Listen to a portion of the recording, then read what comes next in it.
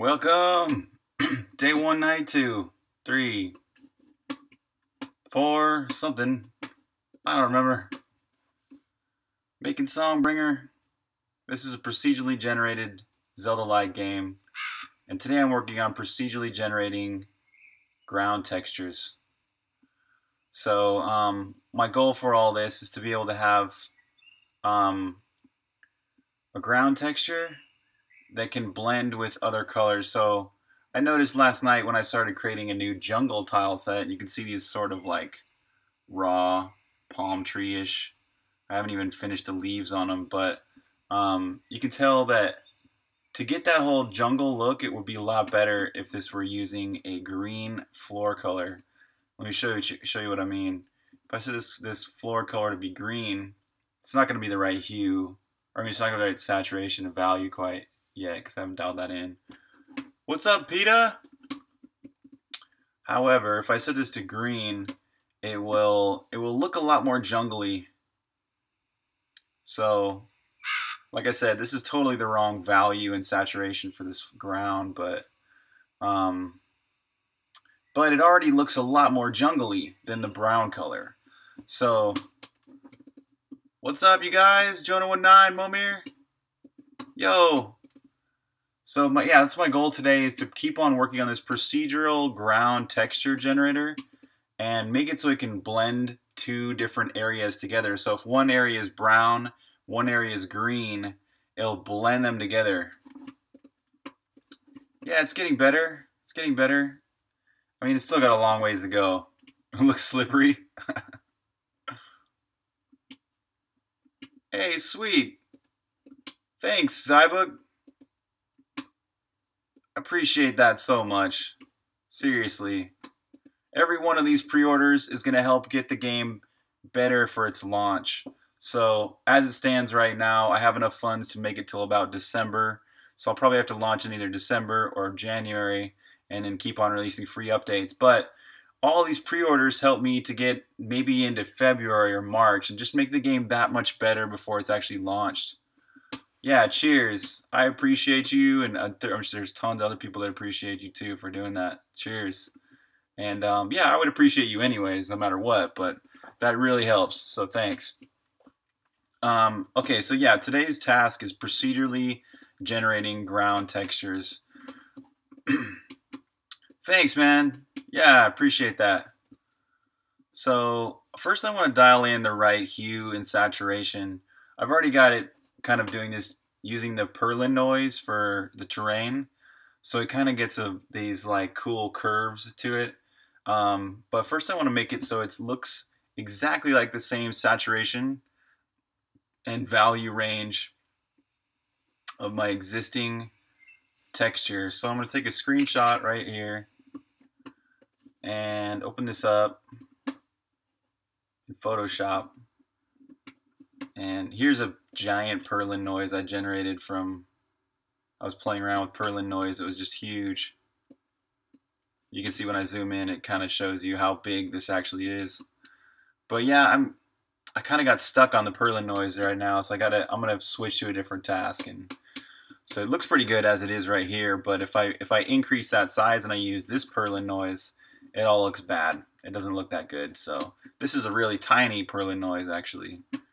So, but anyways, what I want to work on now is that saturation value. So I'm gonna even close this Perlin noise so it doesn't distract me. And here, okay, here's a screenshot I took before I did anything. So I'm going to look at the actual, we've got a saturation value here of 51 and a brightness of about 65. And this is the brightest part of this texture right here in the middle. So, and it looks pretty good. I like this ground a lot. This is a custom pixeled ground. So here is this, okay, I can already see that it's, oh, did I do this backwards? I think that's supposed to be the lowest point, and these are supposed to be higher points. I think I did. Okay. But anyways, it looks like it needs to be saturated a little bit more and a little bit more value too. So let's grab that color. First of all, let's swap this. So we'll do plus instead of minus on this little addition. So hopefully that makes it. Let's see if that works. I want those higher bits of terrain to be lighter colored. No, it's not a bump map. It's procedurally generated texture. So let me show you. I'll show you in detail here in a sec after I run this.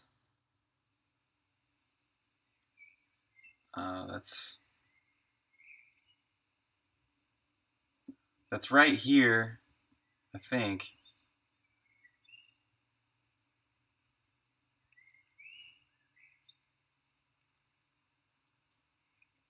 But now these edges look weird. So how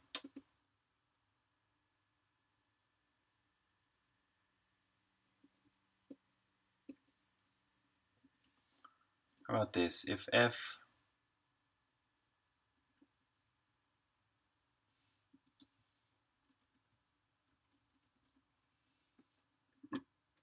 Yeah, so what it's basically doing here to generate this texture is it goes and it creates some data, right? It just determines how big this texture needs to be, creates the byte array to hold all that data. And then it goes through and, yeah, there we go. Okay, now we got, wait, no. That didn't flip it right.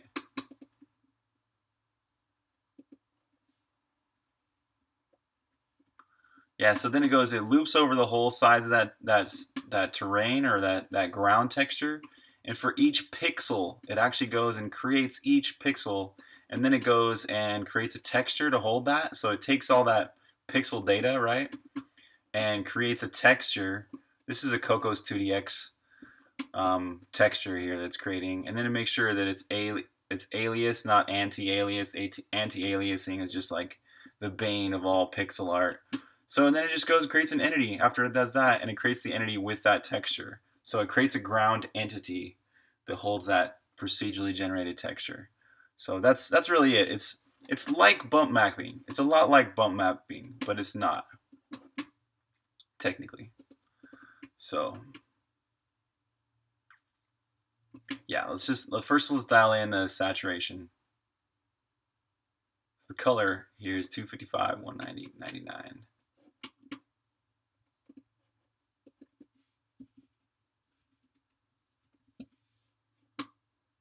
That can't be right. Oh, 99.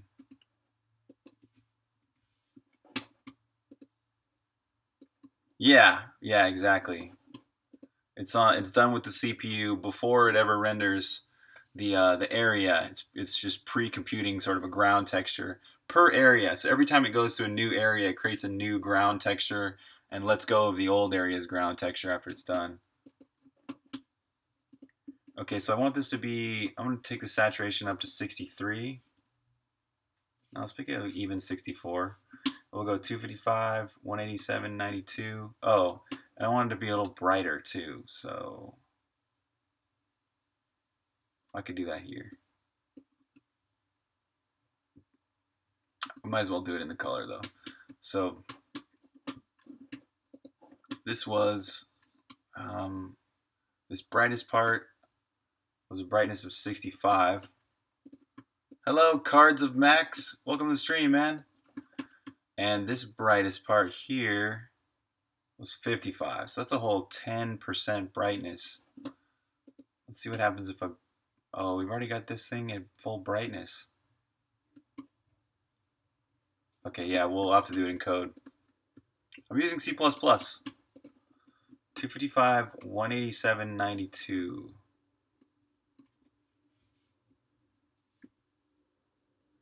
All right, and let's do a whole 0.6 for how bright it is. All right, let's run it, see if that's all dialing it in so it's a little more... I want this to be the same saturation values it used to be.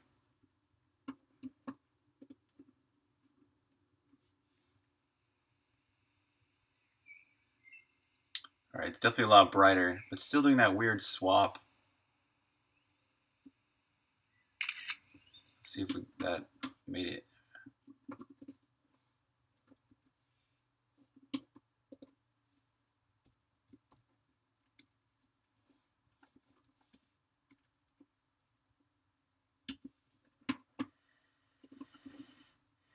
Okay, so I'm just gonna ignore this part right here.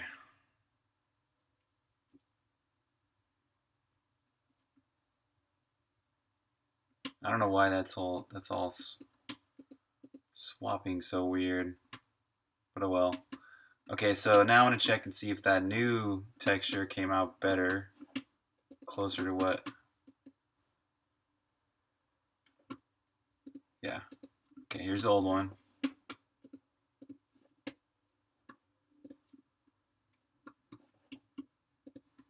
This is Coco's 2DX. And all this information's right there on the fact, man. So if you go to just click on the info for the stream. It's got lots of these kind of details and stuff. But yeah, I use Coco's 2DX.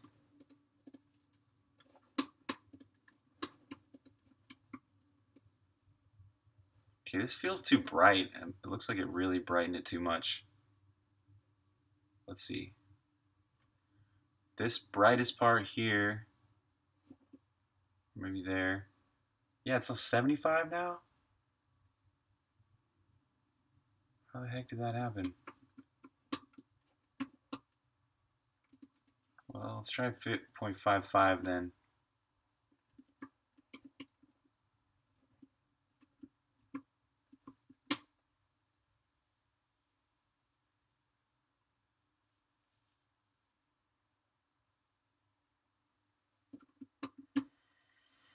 Kind of eager to get on to the part where it's blending two colors together. Oh, what's up? Why is it still doing the opposite?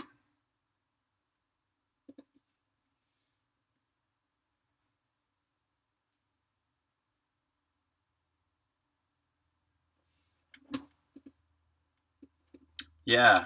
Yeah, it does, right? If it were maybe a tiny bit more yellowish, it's kind of a bit too orange. Okay. Let's take that.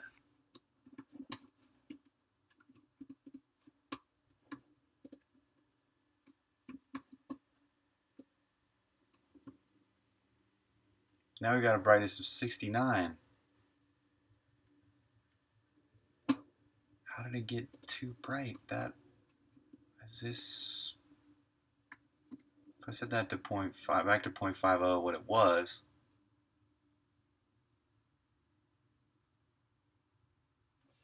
Maybe it had to do with this color.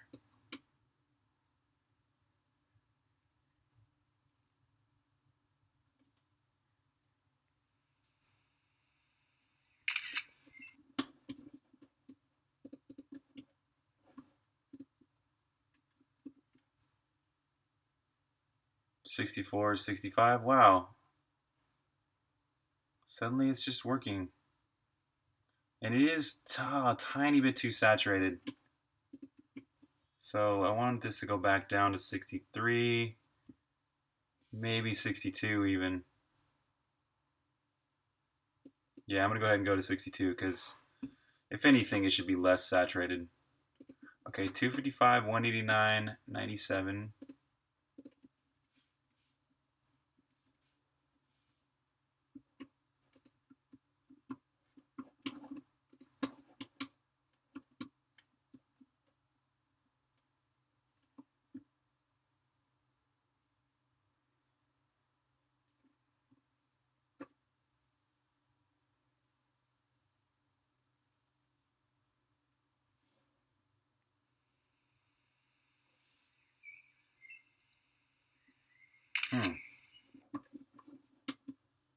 Seems like a big difference in the saturation there.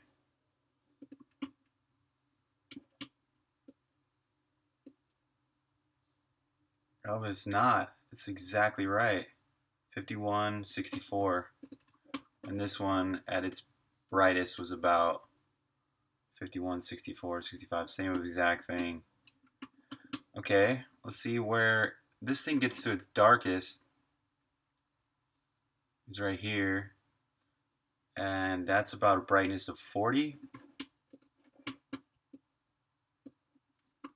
This one's a brightness of 44.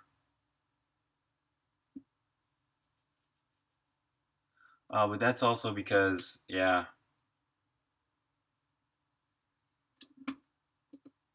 Maybe Just look at this overall.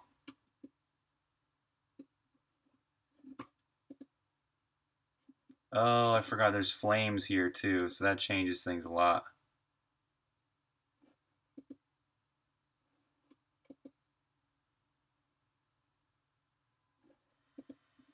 If anything, it just needs to jitter out. So this texture is kind of nice because I jittered it all by hand and stuff like that and made it look really dirty. I kind of forced it to look dirty. And this one, it's just that these curves are a bit too smooth.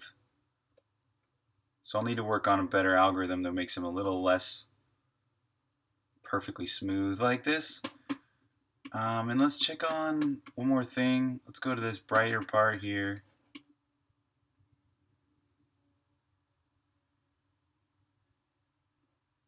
And look at the difference in the values. So this one's brightness of 65.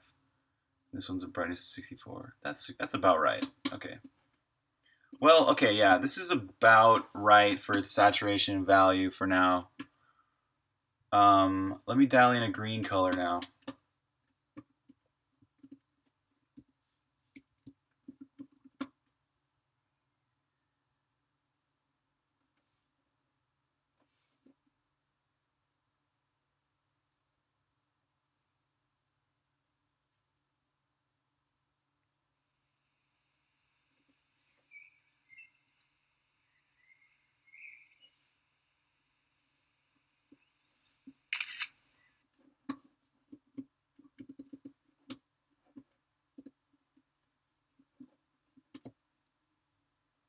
This one has a saturation of 29, brightness of 32.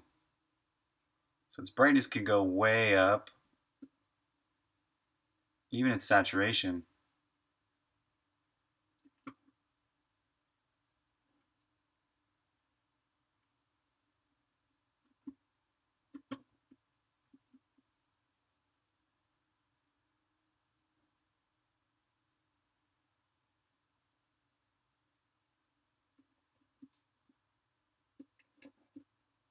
Oh, I just realized what this is. So int t equals that.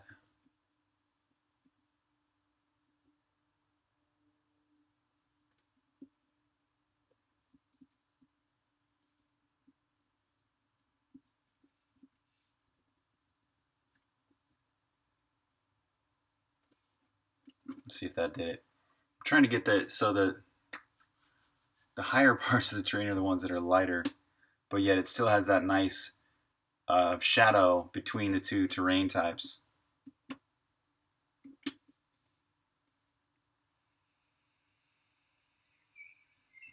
Yeah.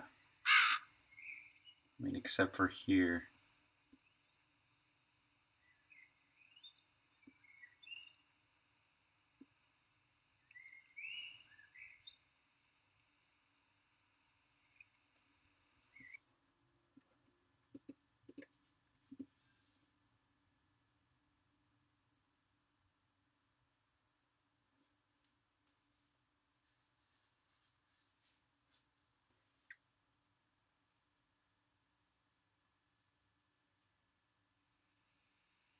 Ah, there we go. Cool. So now this patch right here is light. Goes down to here. This one's darkest. That's kind of what I was going for. Okay, so let's lighten up this color. 106, 128, 93.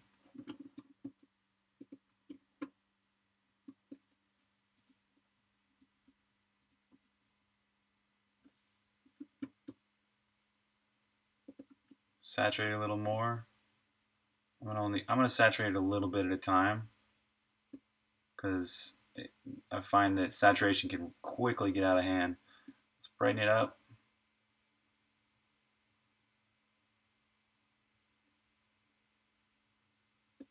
$139, $179, $116.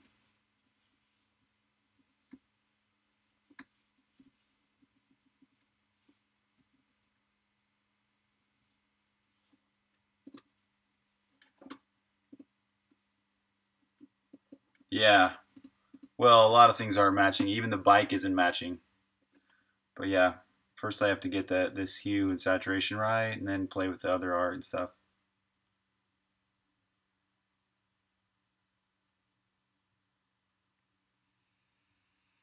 Okay, now that's just super bright.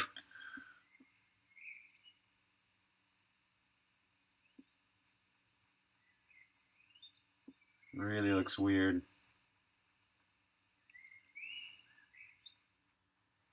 And too saturated. Wow, this color really does not want to be so bright.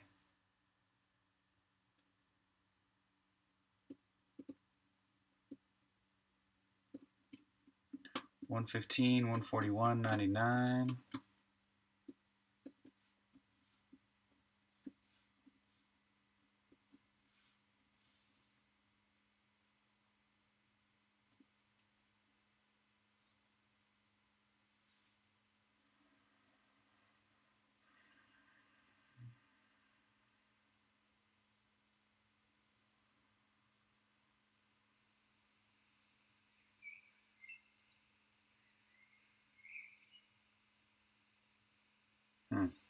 I guess it could go a little brighter. Yeah, a little brighter than that.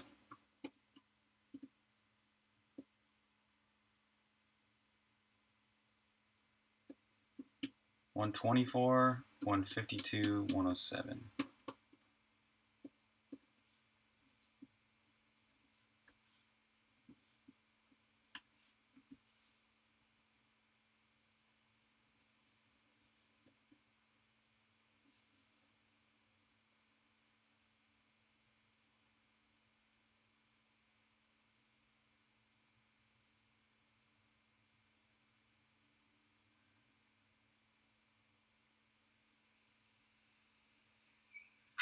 Oh, weird.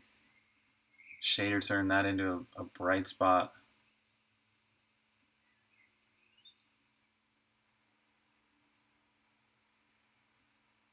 Ah.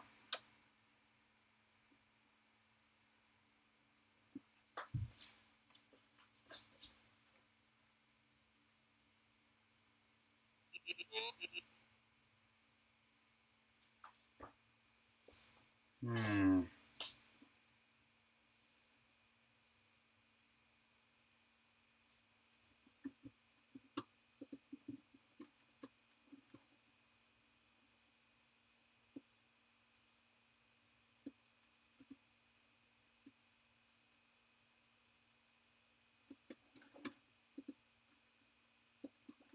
Yeah.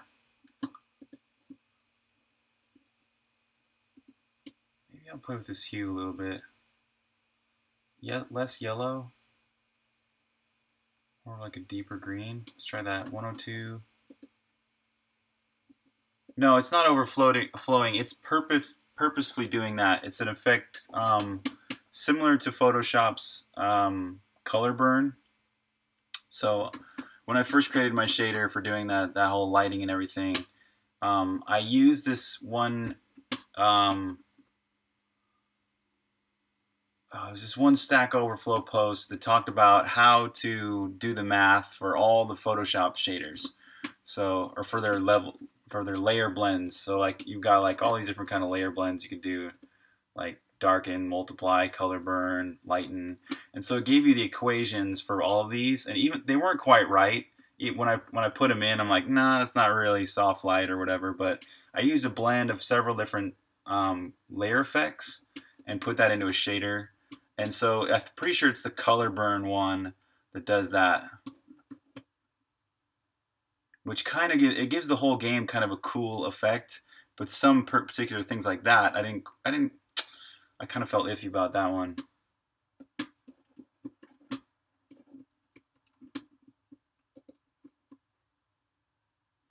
$102, $148, $105.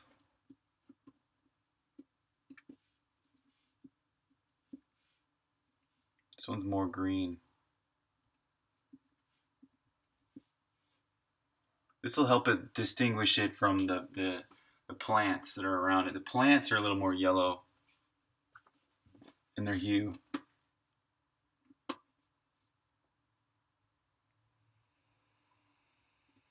Okay, yeah, that is looking better. But it's too saturated now. Way too saturated. So delicate. 111, 148, 113.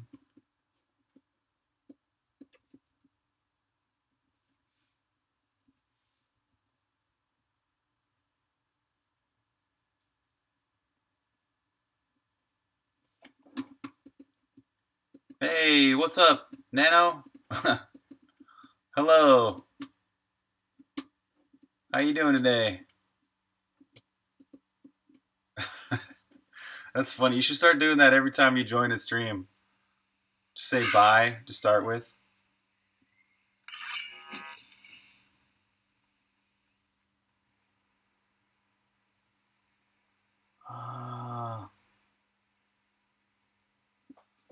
Trying to decide if that's too saturated or not saturated enough.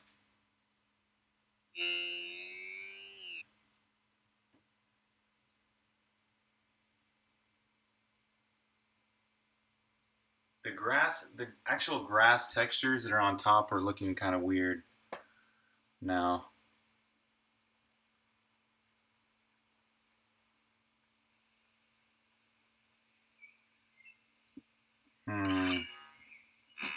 Yeah, I think I'll finish dialing this one in later. Okay. I'm working on procedurally generating the ground texture. So this is a procedurally generated texture algorithm. I'm basically I started with creating a data array that holds all the bytes for the colors, right? And then I loop over every pixel and I set each pixel's color individually. And then I go and I create a texture based on those pixels and then apply it to the ground entity. So that's basically how it's working. This is a procedurally generated texture algorithm I've just been creating today. Because what I want to do is be able to blend to, like, let's say this screen right here to start with is maybe a brown, right? It has like brown ground. And then the screen, say, right to the right of it has a green ground texture. I want to be able to have a patch of the green blend into the brown so it's smooth as we transition. And I also want to do these cool like height effects like this, maybe with some Perlin noise or some other kind of algorithm. So I need to make this better, but the whole point is procedurally generating a ground texture in the end is going to be really cool. Not only can I do that, but I can make it so the player actually steps down into these gaps like this, and he'll step up when he goes to things like this.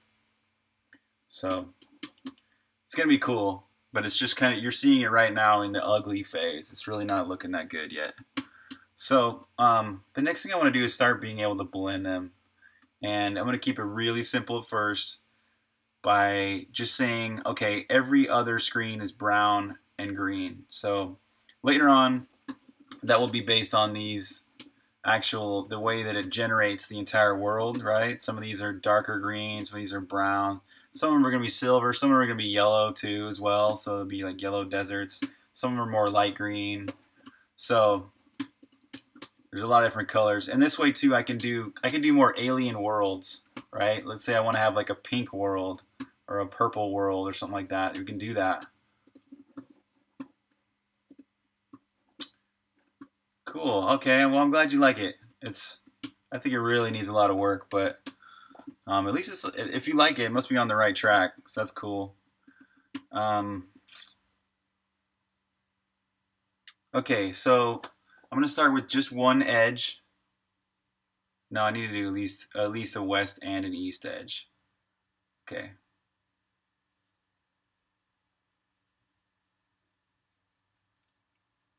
So what I'm thinking is this algorithm will start like this. It'll say, okay, this area is brown, the next area is green. Just keep it really simple at first. And then say from about here on the screen, or around the middle of the screen, it'll start with an algorithm that says, okay, I'm going to randomly go in and out, kind of jagging out, sort of a sine wave shaped path.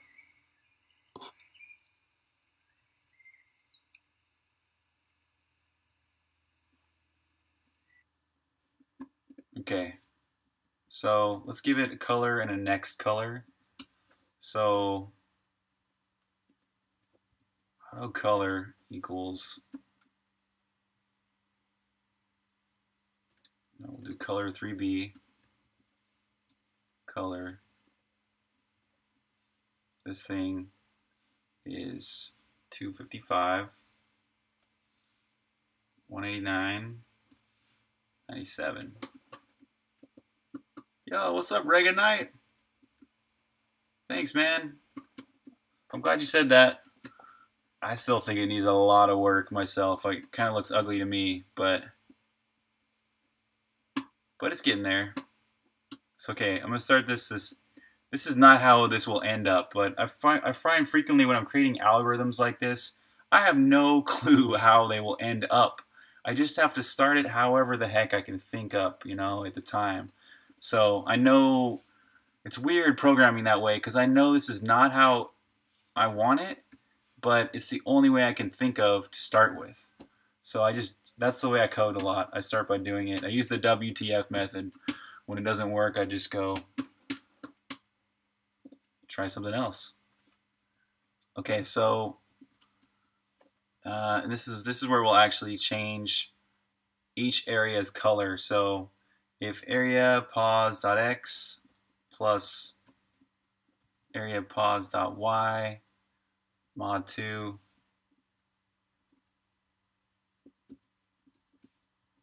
equals 0, then we're going to swap the colors. All right. Okay, so now we're setting the color to R, color to G, color to B. Have I tried writing unit tests beforehand? No, I don't like writing unit tests. And I'm true to my word. I seriously believe that you shouldn't do things that you're not excited about, especially in game development. Game development should be fun. So, for some people, unit tests are an exciting thing. That's great. But for me, they're not. And I think for me at least, they're kind of a waste of time. So that's why I don't do them. Okay, so this should make it so one area is brown, the next one's green. All right, cool. We got this starting brown, and this one's green. Okay, so now the goal is to get these to blend together smoothly by putting some green here and some, oh, I guess you wouldn't put brown there. Yeah, I guess just some green here. Oh, well, it is a little more simple than I was thinking. Okay, so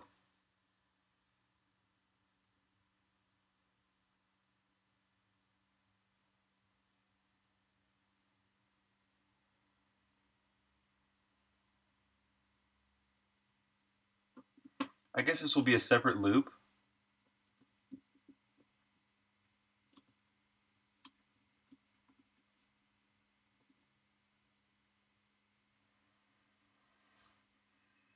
We'll start at a quarter of the size Y.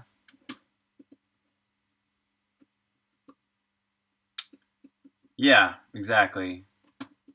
But that's the thing. I don't know what I want. I don't know how this will end up. And so this is kind of my way of writing unit tests is that I don't know. I don't even know where the heck I'm going to go with this. So I just fumble around until I get it to work. I know that's probably not the most awesome programmer way to do it, but it works for me.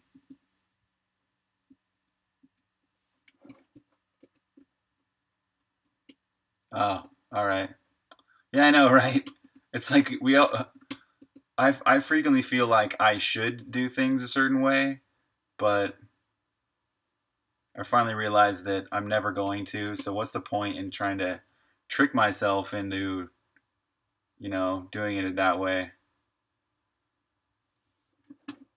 What's up, PMC?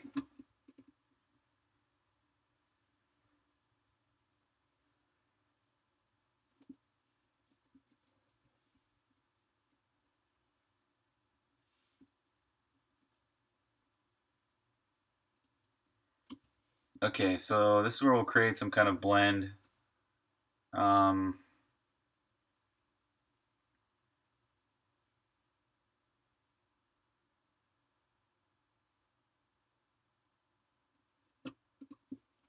let's do an X diff, something like this. Start at 0. Each time we get to here, we'll go if the X diff, no, if the Y is less than size over 2, we're going to add to the X diff.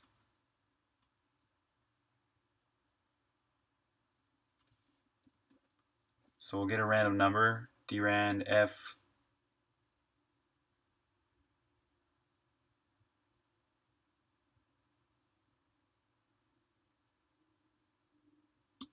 Yeah, give that as a float.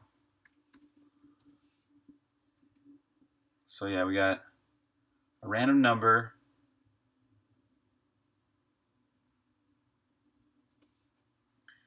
And I want this to be more and more of a jump as it goes. Sorry, man. I've done one tiny Lua project, so I know only the basics myself. But maybe somebody else here can.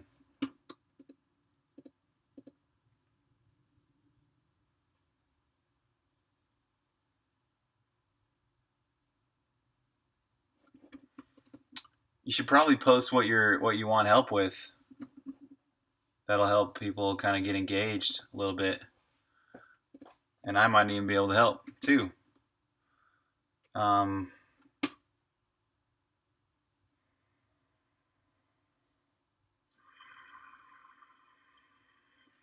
Okay, so the first so it's going to jump, jump, jump, jump, and then jump back, back, back, back, depending on its random number.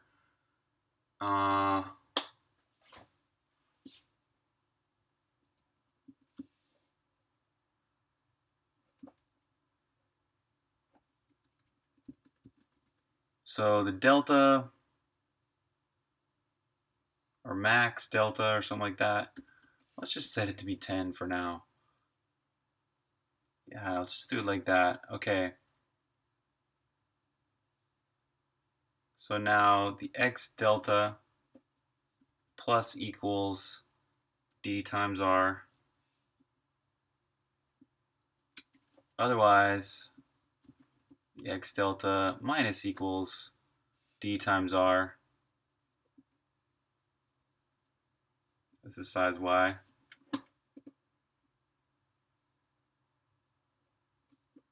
What's up, Toby Peters? Oh no, yeah, I definitely do not want to do a gradient. Yeah, that's not the look I'm going for this. I want, if anything, I want it to be just a, like, let me try and show you what I'm talking about.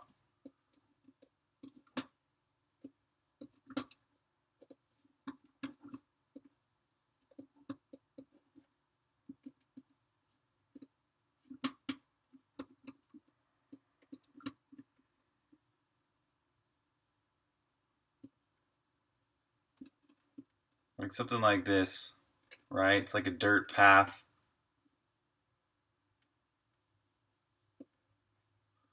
And so using a gradient would look really not very pixel arty. Are you feeling me? Because there's already a gradient being applied on top as well with the shader. So it's a good thought. It would be very simple, right? It would be a very nice simple algorithm just do a gradient, but it's not the aesthetic.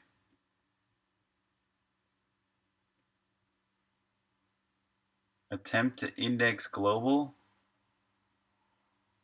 Man, wish I could help you with that one.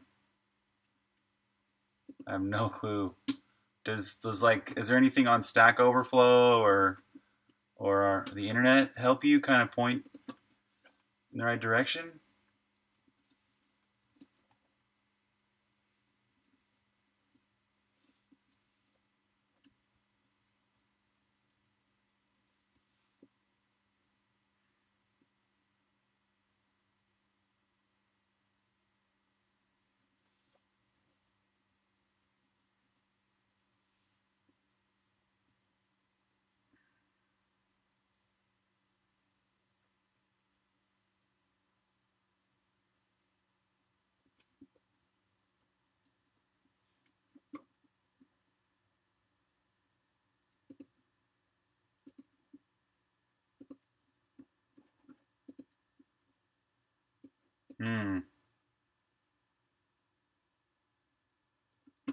Yeah, I'm wondering what the heck this means, attempt to index.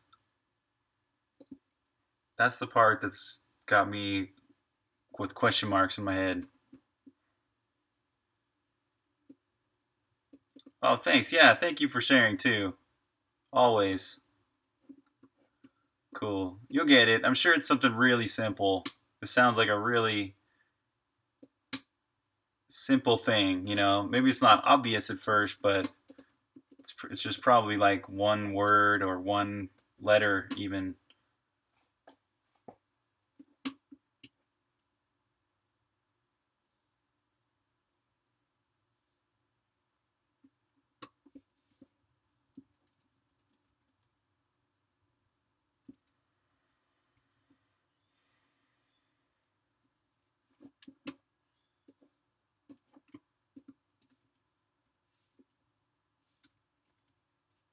Okay, here's try number one. Yeah, same thing in Objective C. It's got the nil.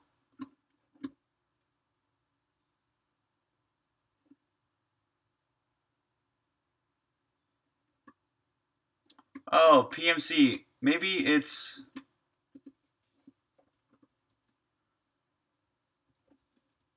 Maybe love needs an initial value.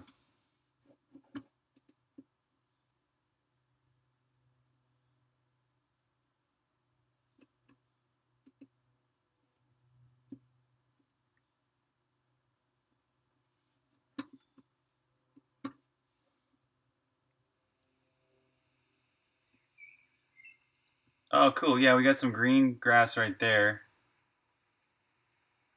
It looks like... Yeah, well, here's some too. It's just not quite.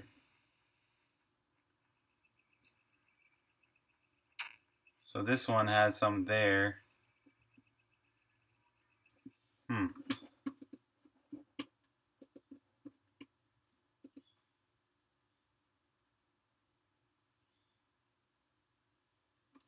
All right, let's start with going with for the whole Y.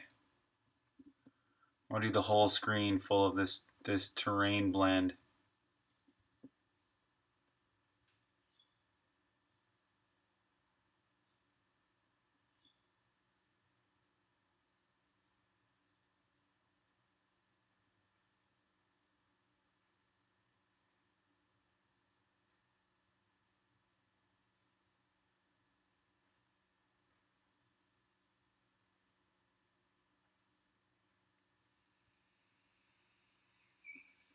Yeah, see, that's kind of more what I was thinking, but I wonder why it started out so high like that. Yeah, and I want to do a little dip too, so as it goes from one color to the other, there'll be like a little lip or an edge, one single pixel of darkness, like right there.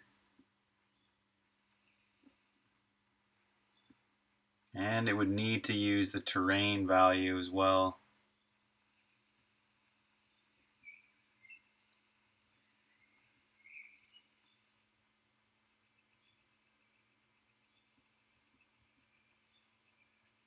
It's kind of what I was imagining though, to start with.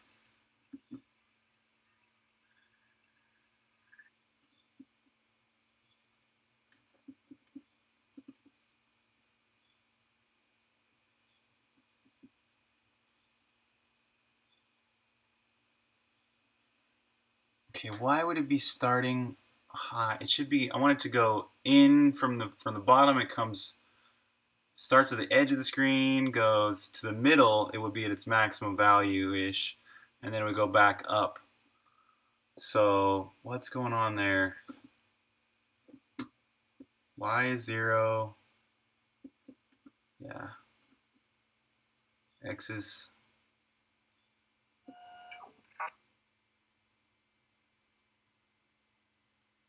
Oh. No, no, no. That's not it. There. Just log this out. See if this number is doing what I think it's supposed to be doing. Say XD percent.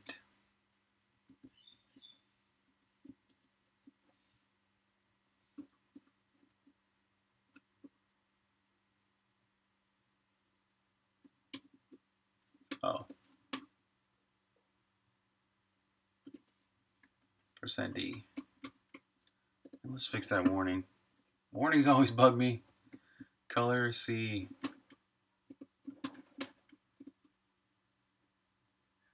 Yeah, it suds. You totally can.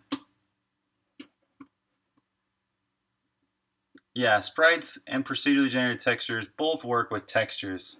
That's what they have in common.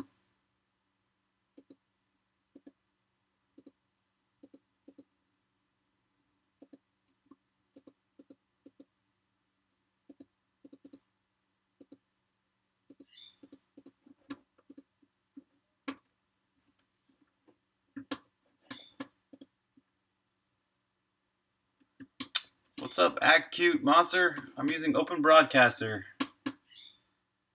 It's a free software for streaming on the Mac, and it works okay.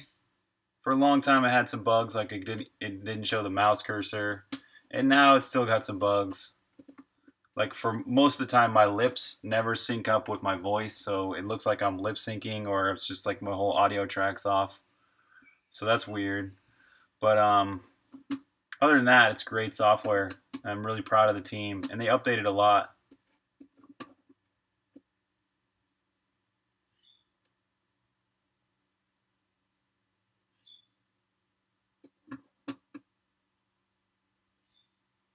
Okay, I'm kind of confused.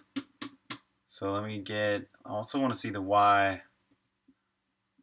XD, Y.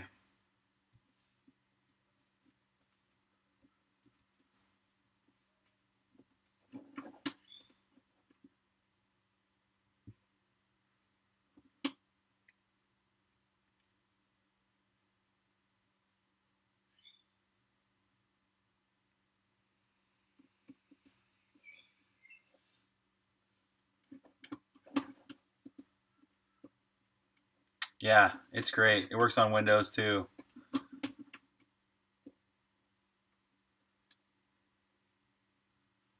All right, yeah, XD's 5. So why would it be? Okay, so these. Why would XD be going backwards?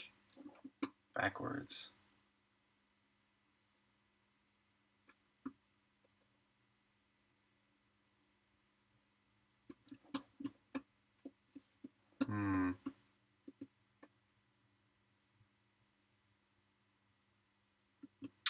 No, it's not actually all in the OBS settings. You currently have to use this software called Soundflower. Awesome, good for you guys. Yeah, you have to get this thing called Soundflower to record your desktop audio, and I've found it so problematic that it causes so many problems with audio and my stream and everything that I just don't even use it anymore. The sound you hear from my Mac is actually recorded off my laptop speakers. That's why it sounds so tinny and stuff like that. But Soundflower is what you use to record system audio on Mac, and on Windows it works way better. Like I think you can just record your audio. Yeah, yeah. Soundflower just hasn't. It's because it hasn't been updated in so long.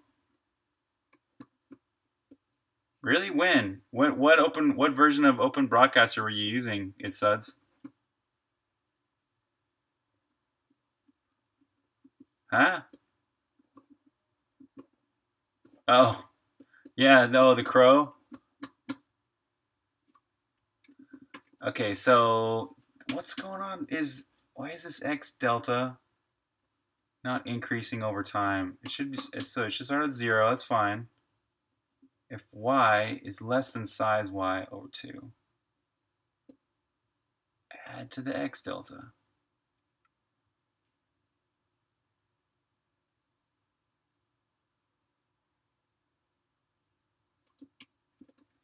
Okay, let's do this. XT before. Man, I'm having one of those days. My brain is just like, it's like in off mode. I'm like trying to force my brain to do code today, but it really doesn't want to. So, okay, x delta before. Come on, brain. You got it. You can do it. Hey, what's up, iReal Spy? Yeah, that's what I was just saying. The Windows one works, but the Mac one does not work for that. So, bow bow. Yeah, so Mac users have always had kind of a worse Open Broadcaster. But hopefully they'll fix it one day and be able to, you can record your desktop audio straight from Open Broadcaster. That would be rad. But iReal Spy, I'm working on procedurally generating a ground texture now. So you can see there's some brown here, and then there's this green coming in from this side. So I'm just trying to work on blending two types of ground textures together procedurally. So this is all done in code. And then you can also see there's a little bit of almost terrain height that it's using.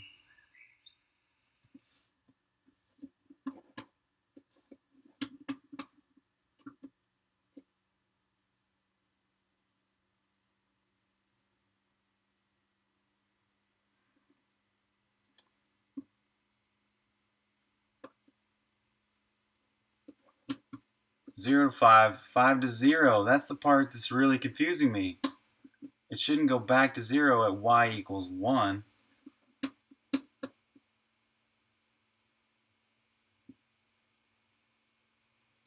Okay, I gotta set a breakpoint.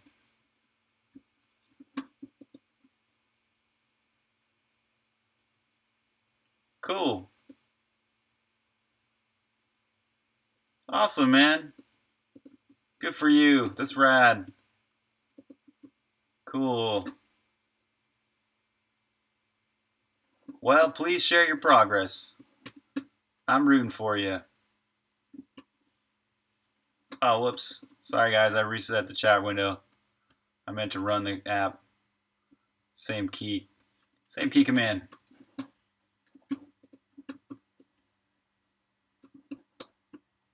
That means all y'all are going to have different colors for your names. Ooh.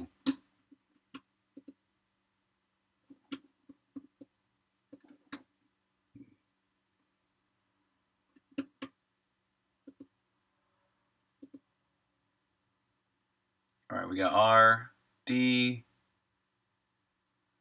XD before, 0. Y is less than size y over 2. Great. Add to XD. XD is now 5. XD is less than 0. XD equals 0.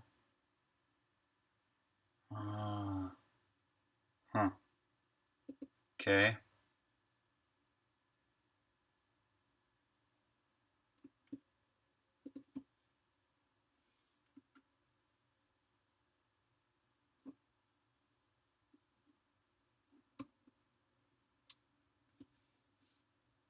All right, so next time, set another breakpoint there. It's about to. Yeah, that's one of the next things they're adding to it. I think in 3.9 or 4.0 or something like that, their goal is to have PS4 and Xbox One. I heard that through the grapevine. That might not be true, but that's the rumor I heard.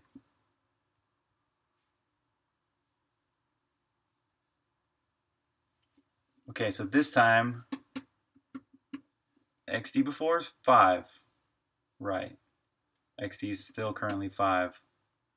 If y is less than size y over 2, great, it's still adding. XD plus equals D times... Oh, duh. Okay, that's supposed to be DRAND OF01.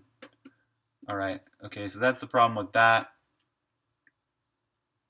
But still, it shouldn't be... It should be starting...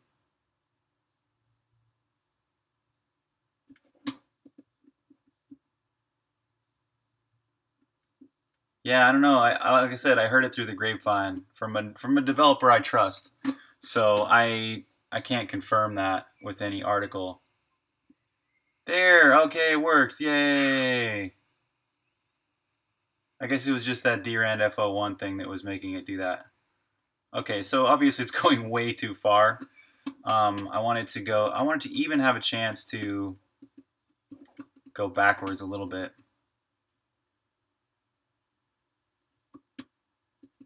Thanks, Suds. Cheers, man. Yeah, you're welcome, man.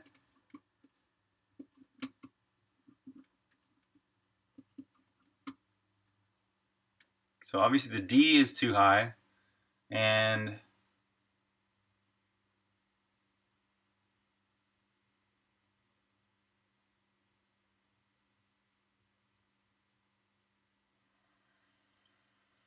let's start with a smaller D first of all.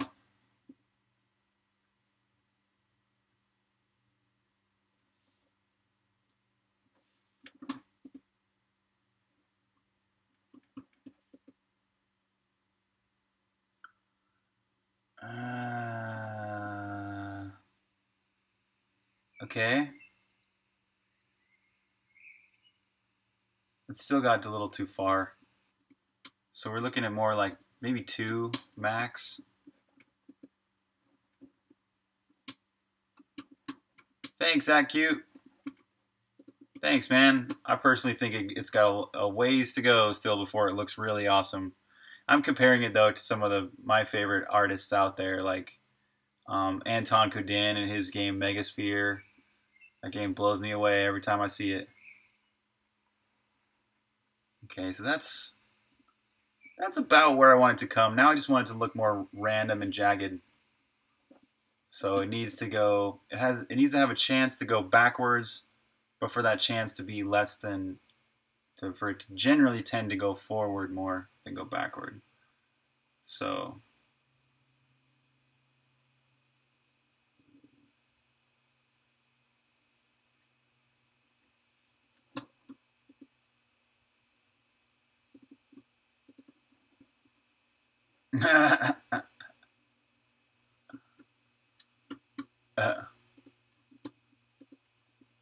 nice gif. I like hearing him without his voice. The voice is so blaringly loud, but it's funny. You got to see it once before if you've never seen him do that video.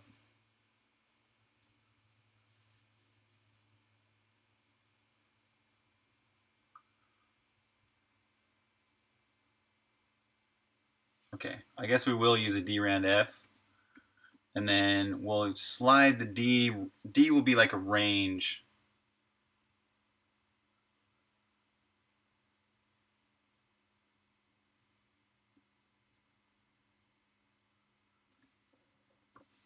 So we'll set the range to twice what it needs to be. And then, so if we're adding to the range, we want to like start with like half the range or something. Nice, good for you. Behavior trees are a great thing to start with. Steering forces sound like you're making a racing game or something. Yeah, shaders are really awesome. You can get some. They're really wizardly. Like they take a lot of doing. I think I've worked probably 2 or 3 weeks total on in this game. I've worked on this game for about 8 months now, and probably 3 weeks of it were just on shaders. So, but it's so rewarding once you get your shaders done, and your game looks so much better.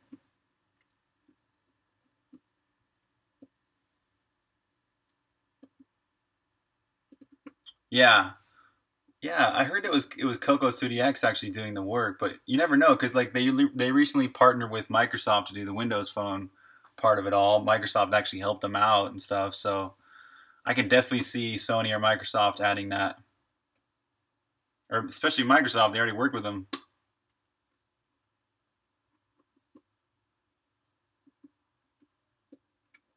Yeah, that's how I did the dynamic shadows. No, I'm definitely not going to get to do a blog. It takes so much time to write blog posts, and I'm a one man project here. So very little time. I have to finish this game by December. That's when my funds run out from the Kickstarter. So I have no time whatsoever to do a blog. So this live stream is my blog. Oh, nice. Okay, steering forces. Natural movement outside of A star. All right. Cool. That's rad. I'm gonna remember this because this might be something I'll add too. Sweet.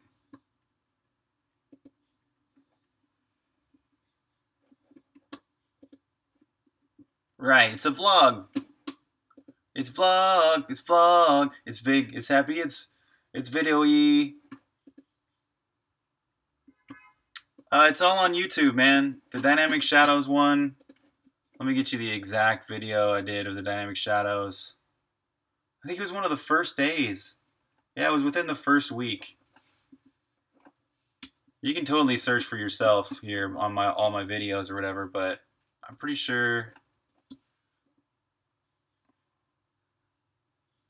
Yeah, it's right here, day 5.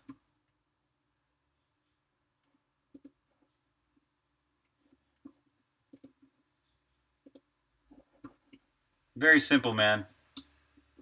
Very simple technique. Just take the same sprite, flip it over, make it black, make it a little more transparent, and then skew it. Yo, what's up, Vlad? I'm working on procedurally generating this texture here. So I'm right in the middle of modifying this algorithm. So what I'm doing is I'm blending 2 colors together to create a sort of like a pathway from one area with one background color like brown to another area with a background color that's green. Okay, so if we're at the bottom, we want the range to be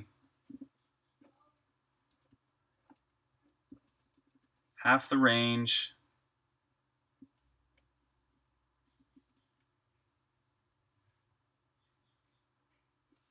plus the range times R. Let me think about that for a second. I think that's right.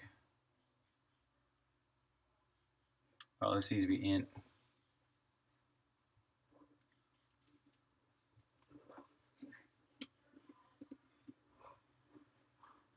This would be range.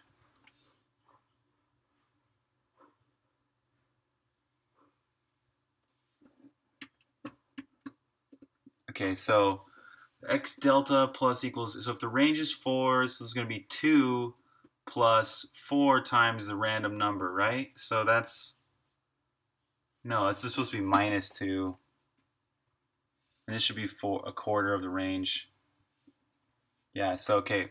The range is now, the possibility of adding to xd is now minus 1 plus up to 4. So that's going to be minus 1 to 3. Yeah, okay, that's what I want for that one. And then this one is going to be plus equals something else. There you go. Yeah, you got the same game right here. Breakout, Arkanoid, and Pong. Same video game. Great. It is a great simple game to create. Totally. Highly recommend that one. But if you're into some other kind of game, maybe Tetris. Okay, so this is going to be similar. So as we get towards the top of the screen, we want the range, we want it to be minus range times R plus range shifted down 2. I think that's right.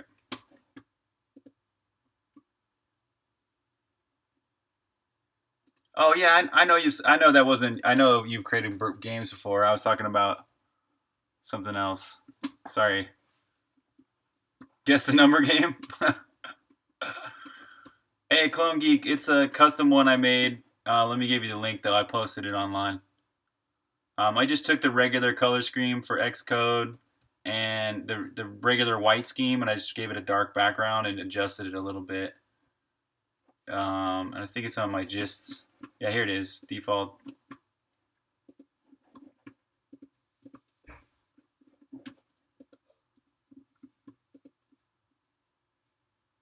Oh yeah, see if that worked. If this worked, then we'll have a nice random jitter going on the edge there. Okay, well yeah, we got the jitter, but we don't got enough range. So let's try a bigger range to start with.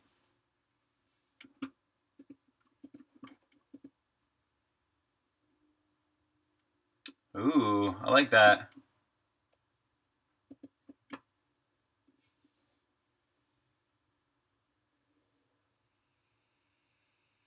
Here we go. Now we're starting to get it. But once again, see, it's starting with the green. I don't get that. Why? Oh. Oh, it might be upside down.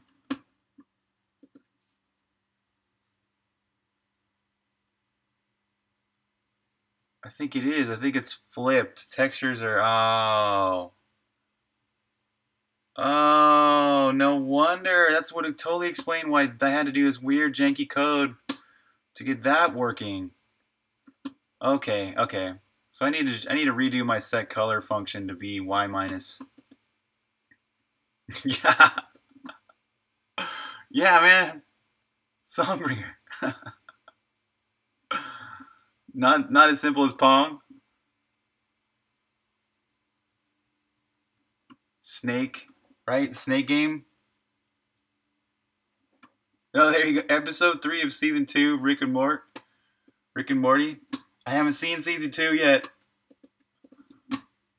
I've only seen season 1. What's your favorite Rick and Morty episode of all time? Act cute.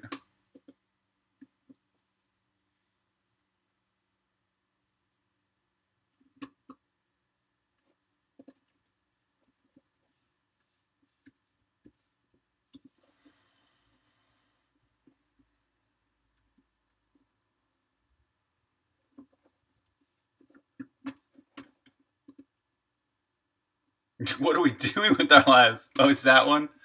Oh, nice. Okay, I gotta get on it, dude. I gotta get on it. Rick and Morty's waiting.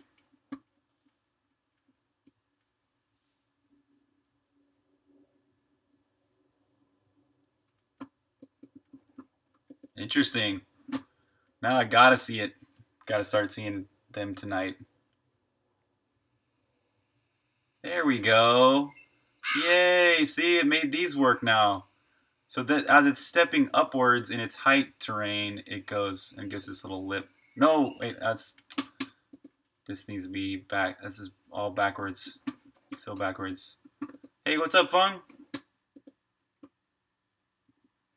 Okay, let's hope that this is right this time.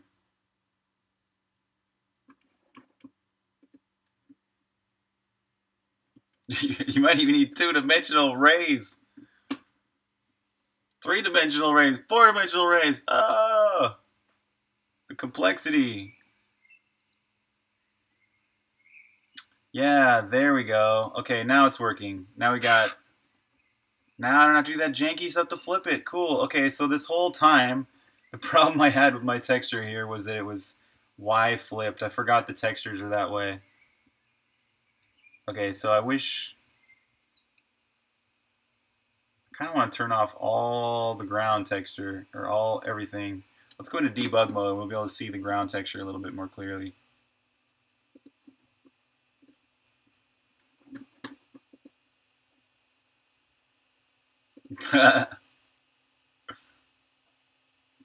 Oh man, your teeth hurt? Ah, it sucks. Oh, there you go. Yeah, you could just do a Ludum Dare and join some team that has an idea already.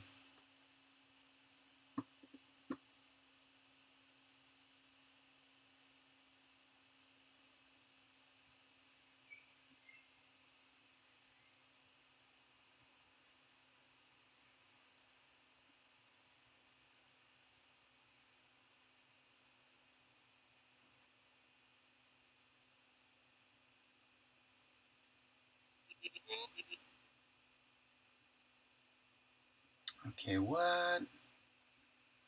See, we're getting this pattern, right, where it's barely... Okay, it must be that one of the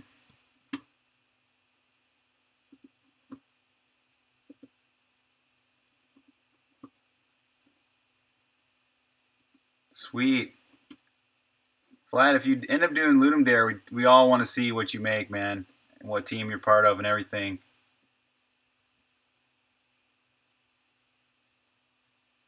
Okay, so it must be this, where it's like, if y is less than this, let's try this, where it's always doing that kind of addition.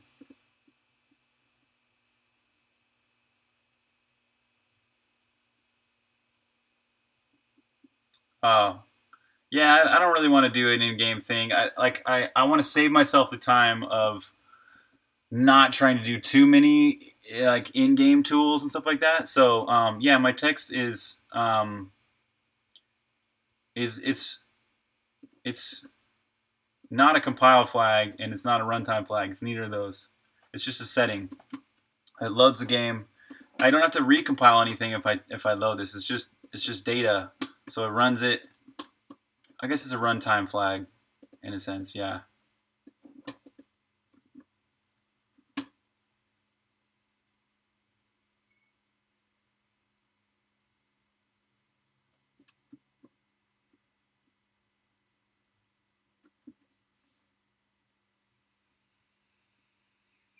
There. Okay, yeah, so this was just adding.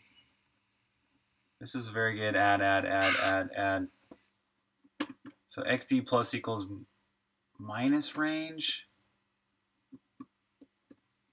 Yeah, but yeah, it just take. I know it's going to take time to create. So, and that was really quick, right? All I had to do was go here and change that to 1 to turn on my debug. I don't even have to recompile. So there's really no waste of time there.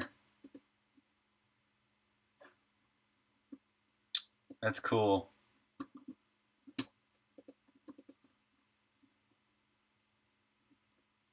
Okay. Range. Oh man, got a crazy headache all of a sudden. Sorry guys, this is definitely one of my crazy low energy days. I'm having these weird fluxes of stuff going on in my head. All right, range minus R, times R. Why is this one going outwards so much?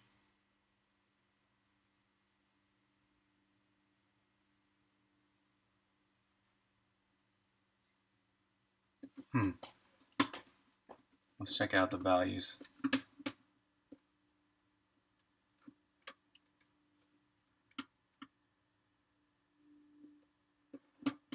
Right, it goes from 0 to 0, 0 to 5, 5 to 4, 4 to 11, 11 to 8, 8 to 10. Yeah, so it's just generally trending outward forever because we're only using that algorithm. So why does this one trend towards increasing when it should have the biggest part of the range being negative?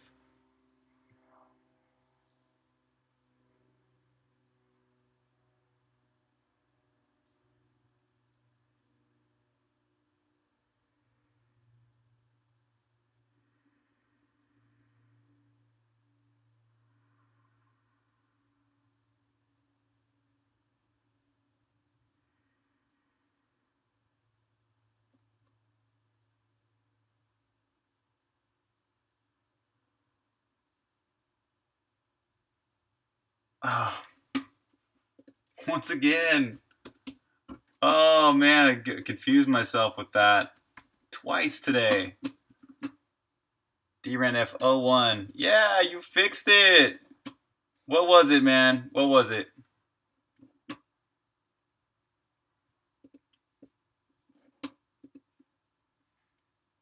Nice, dude. Yeah, isn't that great when you get these soaring moments where you're like, you do something like that and it works? Sweet. Look at this. This is looking better. This is kind of, now it's at least a triangle. This one looks a little nicer. This one had a nice jitter to it.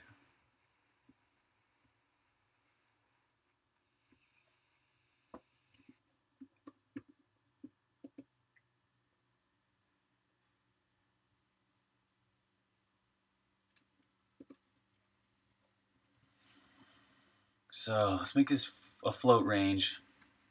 And then here, it's going to be times, well, this was a quarter.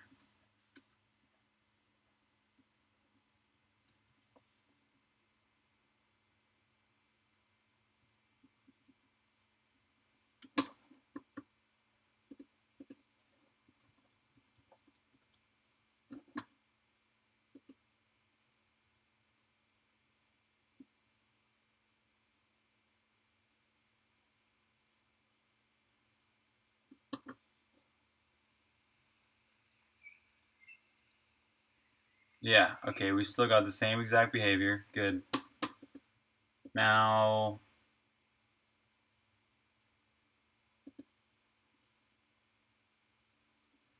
let's try 40%.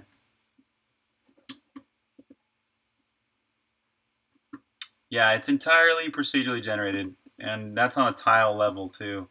So it's not like it's randomly arranging rooms or anything. It's actually going to the tile level and creating a randomly generated world. And then here's what you can see some of its output. Here's the actual screen level. This is the overworld. Here's like one of the dungeons it creates. So there's a lot more to this game than... Oh, you didn't put a function. Ah.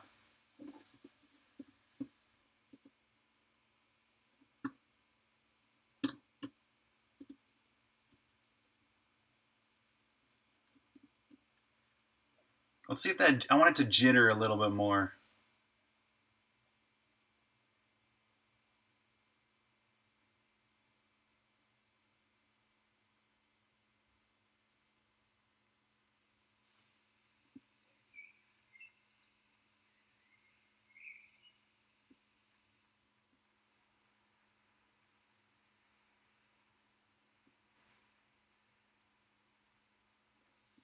Hmm.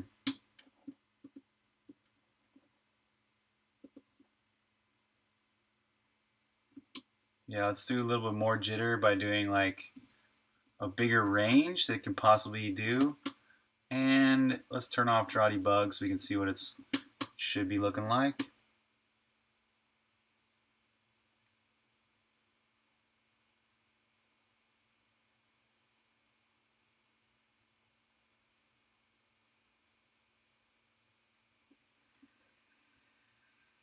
Yeah, that's exactly what I was thinking. More like this.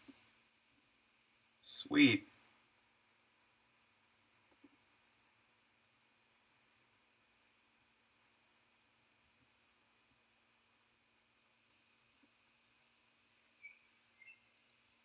Here's a really long one. Wow.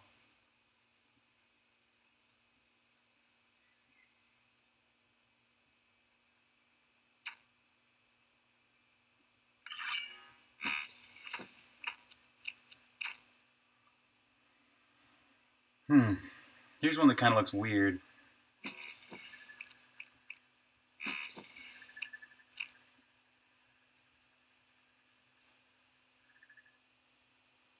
Huh.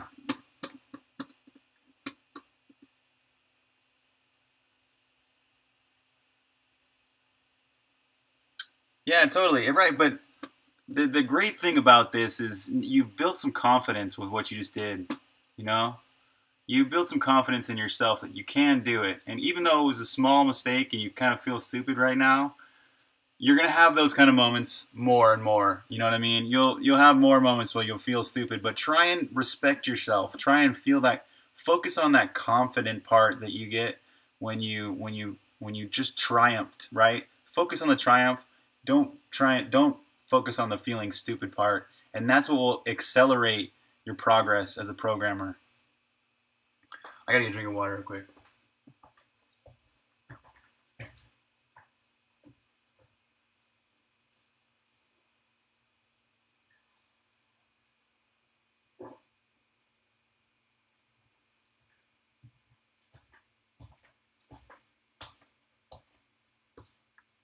Mm. Yeah, yeah. You got the bug fixer achievement.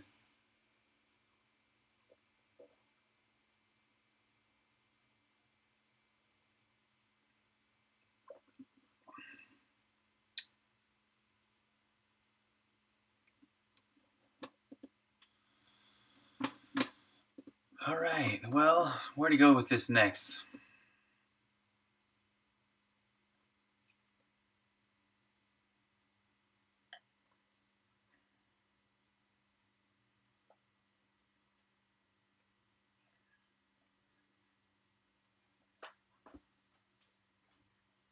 I guess I could do a Y. I could do a Y version.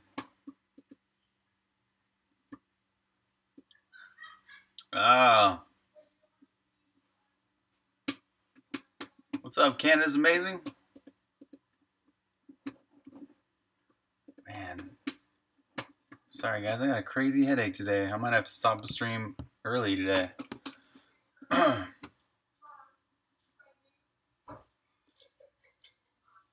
Yeah, yeah, exactly. Groggy, groggy. Yeah, that's right. You got to focus on what is real or what is real for you. You know what? And that's why I always say focus on what excites you because that tends to be what is real. You know.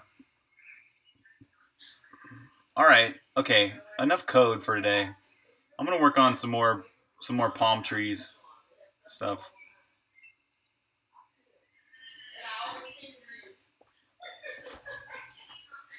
What's up, baby?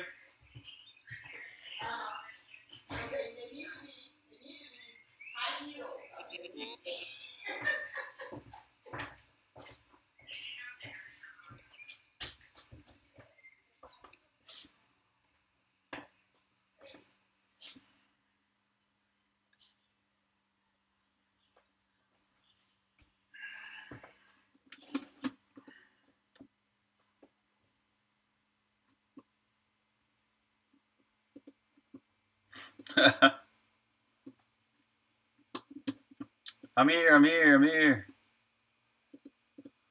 Okay. Yeah. All right. Let's just. I'm gonna do some art now because this is too much code. It's making my head hurt. I'm whiny today. I'm a whiny bitch. That's what I am.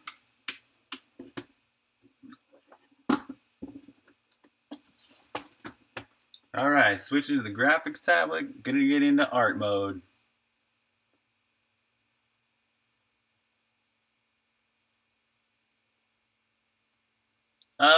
Personally, I mean, it depends on your game. Totally depends on your game. If you think your game can pull enough the success you desire with only one platform, then maybe that's the right thing for you to do. But personally, I think that almost all games these days are cross-platform, and you're kind of hurting yourself in the long run if you're committing yourself to only one platform because you're really hurting the potential of your game. Like when you look at profit for, especially when it comes to profit, you know.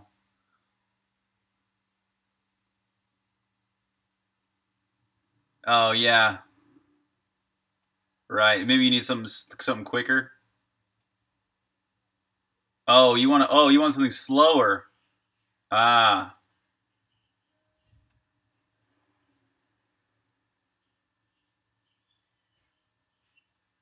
have I seen Black Ops 3? No, I haven't. Okay, let's get back to this overworld.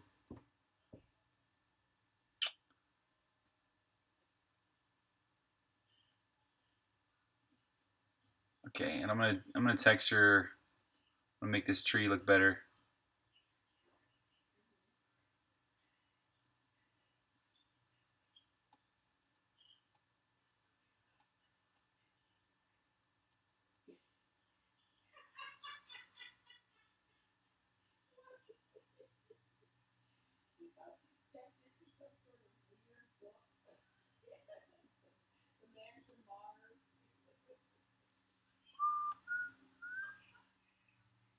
Dance bringer. Oh, we got so many bringers. There's been chats where the whole chat was just like this bringer, that bringer. Thongbringer is one of them that's really funny. Hey, what's up, Tabby?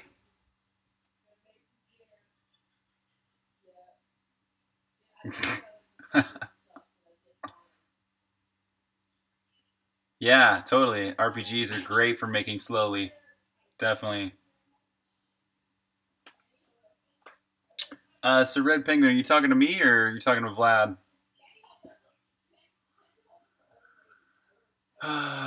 Okay, so I'm gonna make this a little darker.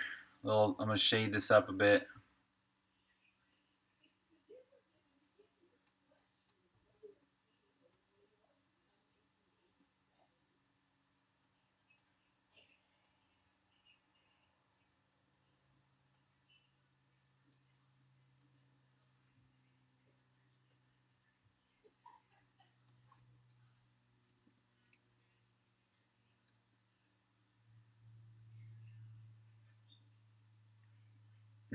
Yeah.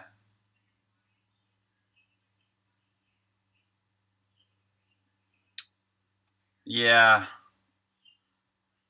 That would be cool, but it sounds complicated, especially for this art perspective. This perspective is very Zelda 1-esque. That's the whole point of this game. Is it's meant to be sort of a Zelda 1-ish look.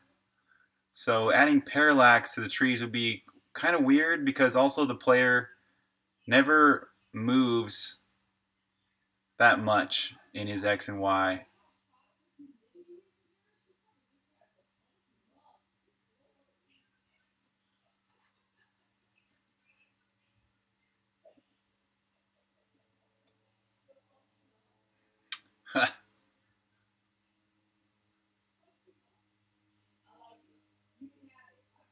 Right?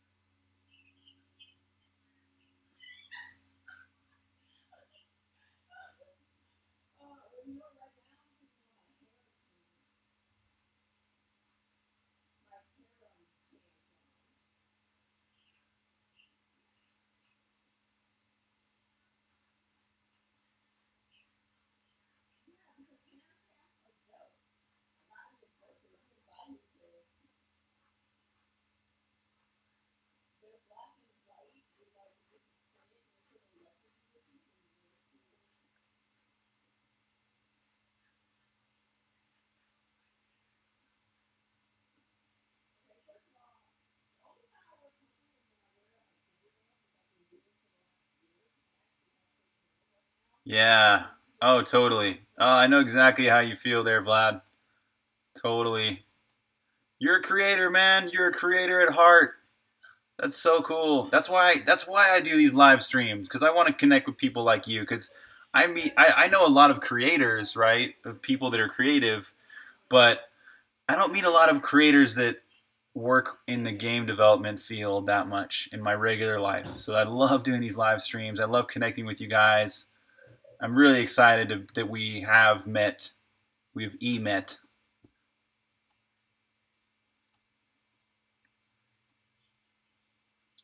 What's up, Warpow? You can, man. It takes a long time to learn. There's a lot to learn in game development, but if you really want to do it, you can.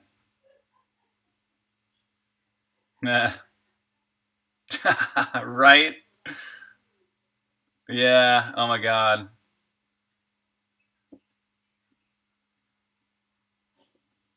Definitely.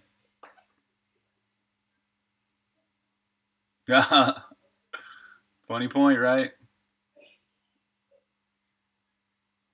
Why are you saying you can't do it by yourself?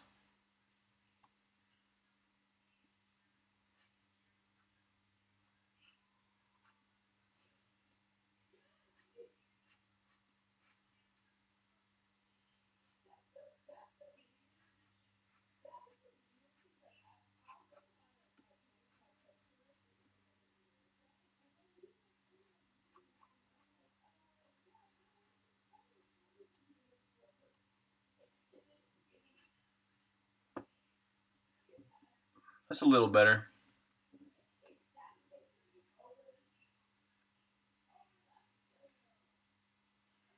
Well, you're also trying to make one of the hardest games you could possibly make. Maybe you should try starting. Yeah, exactly what PMC is saying here. Start smaller. It's definitely not as hard as it used to be. Oh my god, I can speak from direct experience there. I started making games in 1995, and that was right before Windows 95 came out. And man, games were a lot harder to make back then. In DOS, you had to use interrupts just to get the current time value for your game. And now getting a time value is like a one-liner. So there's so many benefits to coding today. What's up, Ethan? There you go.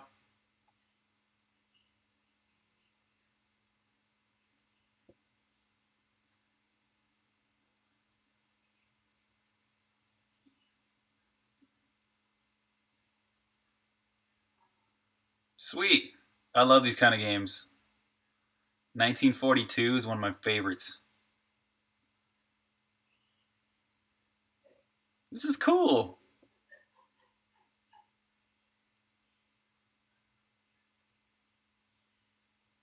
I like it, Vlad.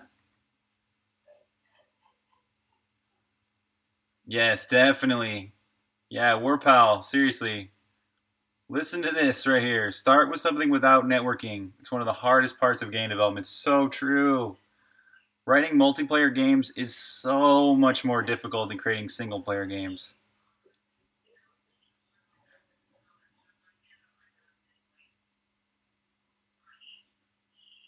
What's up, Defuxel? Yeah, I definitely say yes on using C++. That's my language of choice. I'm going to stick with C++ till the day I die. Oh, there you go. Yeah, I know what you mean. Totally. Especially if your work revolves around the software development industry already or any kind of IT or whatever.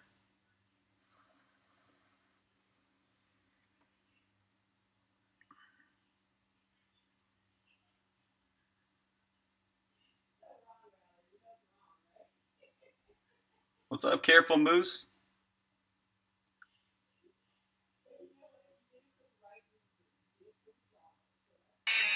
Oh, yeah, extra credits. So good. Just do it. Yeah, I'm sure this is awesome. All of Extra Credits videos are great. Nice, right on. I'm glad I got it right. Oh, I hear you. Oh man, what part of the slot machines? Like the hardware, software?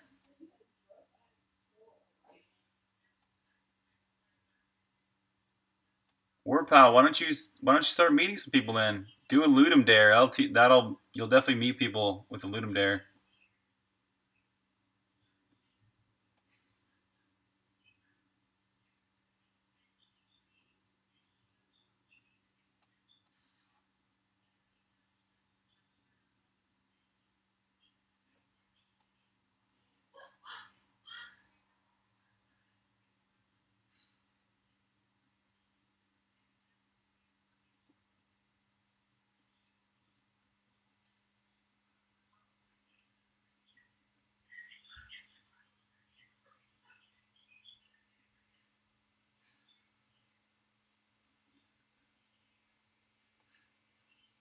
What the hell?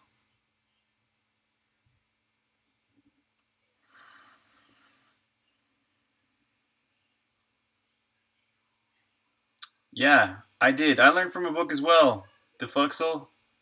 Yep, I learned a long time ago though. The book I read is no longer exists, but I definitely think you're on the right path. I think this is the best, in my opinion, the best language to learn.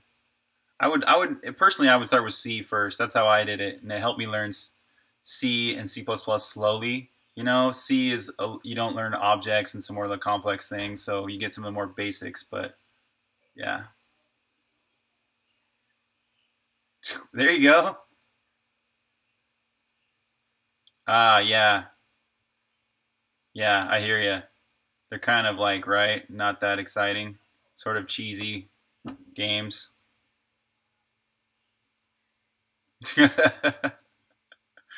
uh, Yes, exactly. That's what. Yes, it's true, man. If you know C, you pretty much know the basics for any other language. Highly, highly recommend C and of course C++.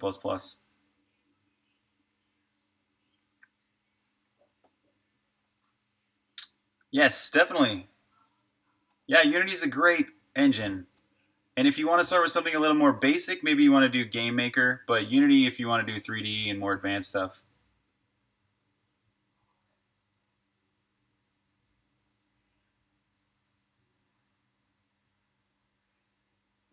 Thanks, man. Yeah, you guys got to check out Tappy's game. Dude, the game they're working on is great.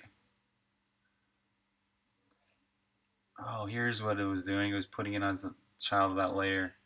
Here we go. Okay, so I'm just making another palm tree, or a copy of this palm tree so I can animate it. And I'm going to move some of these tree limbs a bit.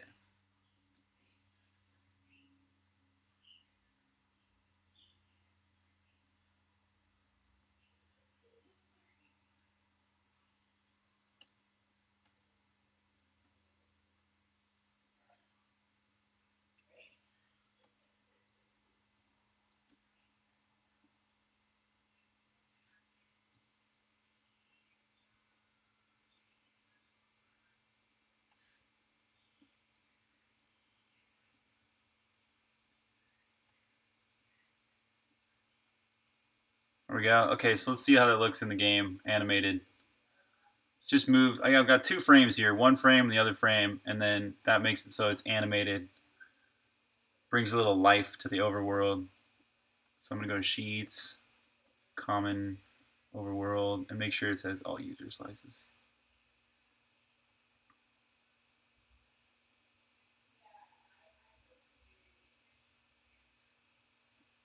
Yeah, totally.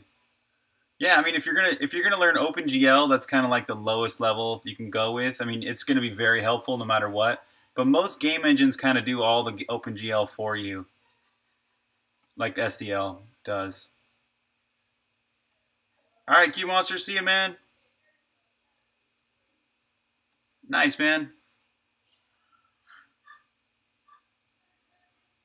Yeah, totally. I definitely agree. GN's CEO, man. Game Maker's great to start with as a beginner, and then you can move on to things like maybe Unity or something. Yeah. Okay, let's see how that looks. See if we got a nice palm tree now that moves a little bit and looks a little better.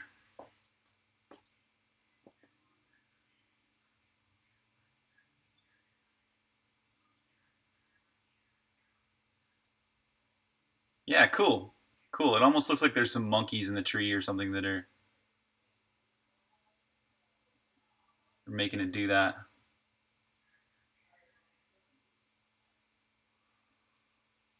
All right.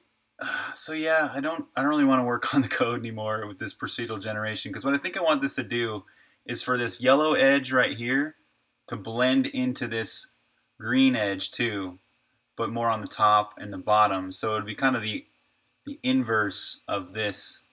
So these edges need to blend together basically.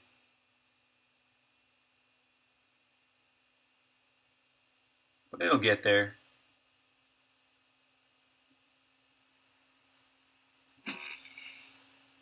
I love the fire sword. It's one of my favorites.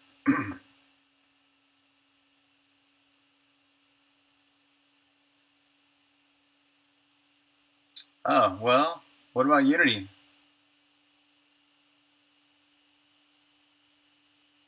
I'm using LLVM with Xcode. Xcode comes with this compiler called LLVM, and it's pretty good.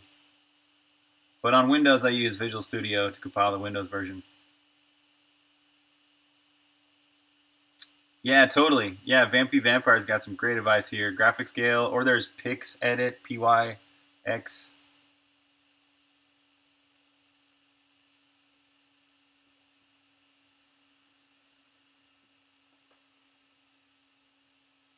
Oh, right. Oh, I've never even heard of code blocks myself. Oh, well then, Well, then CEO, I would recommend going and trying out enough game engines until you find one you want to use.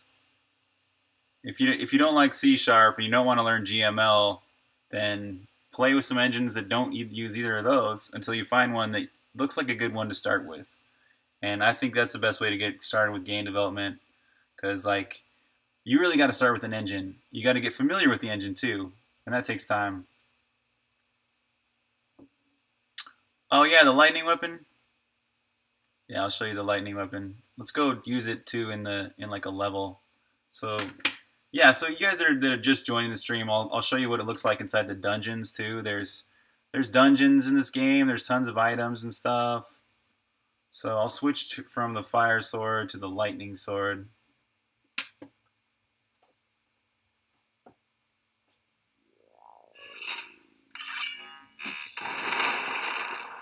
So the lightning sword's cool because it can strike multiple areas at once, but it's random, right? So it hits enemies, but then it randomly strikes somewhere else on the screen. So it might hit an enemy and it might hit you. So it's kind of a grab bag type of item. You might hurt yourself with a lightning sword, but it can be really powerful.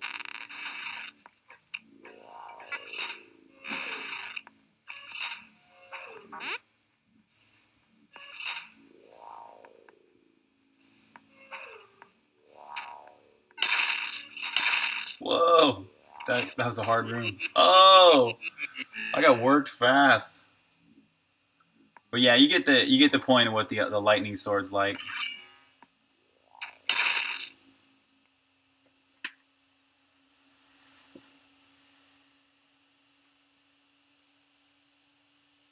Nope, Unreal does not use C++. Oh wait, yeah, Unreal does. Sorry, I was thinking of Unity.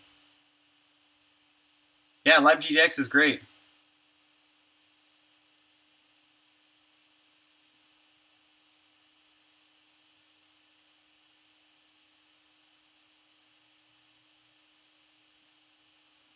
Jerry Thun, I'm gonna release this game in about January, probably, maybe sometime between January and March.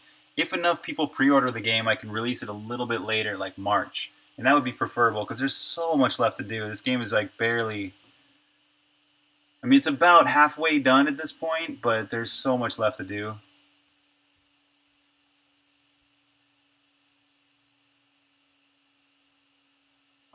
Warpal, well, that's what I do this for. These are like lessons, and you can go and look at my YouTube channel for every single day of this game's development. You can go all the way back to day one and teach yourself by watching the videos.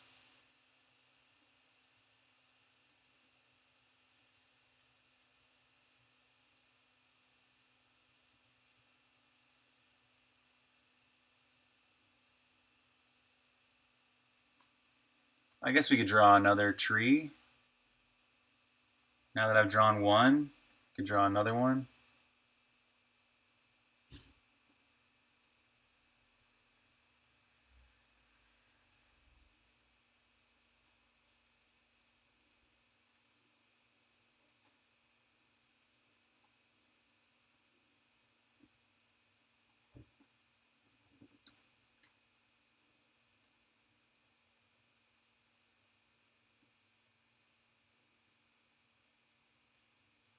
Oh yeah, I think I saw this video before.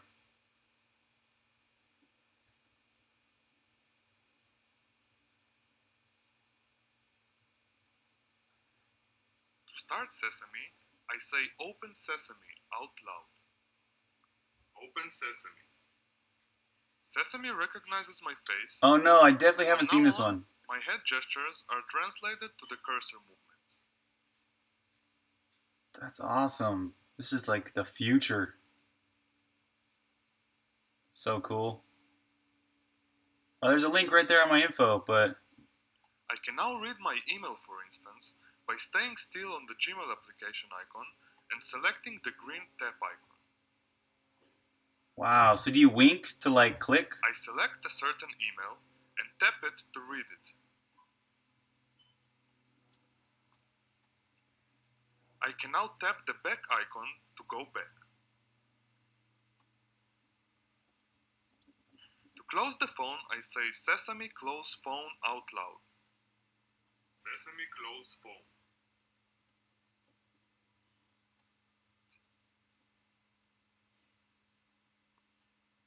Tap it to read it. And selecting the green tap icon. This is awesome, Vlad. I can now read my email, for instance, by staying still on the Gmail application icon and selecting the green tap icon. I select a certain email and tap it to read it. So wait, how do you tap? I can now tap the back icon to Jurython, no, this game is not out yet. It's coming out in March. And say Sesame close phone out loud. Sesame close phone.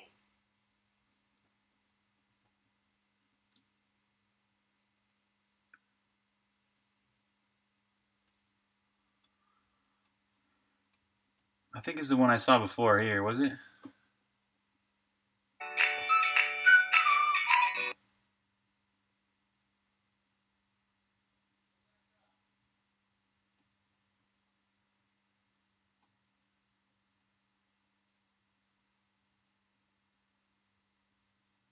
Yeah, it's the one I saw before. So cool, man. It's such a great thing for the world. And for the future. It's so futuristic. Okay, I don't know if I was like happy with how saturated this came out. I kind of want these leaves to be more saturated, actually.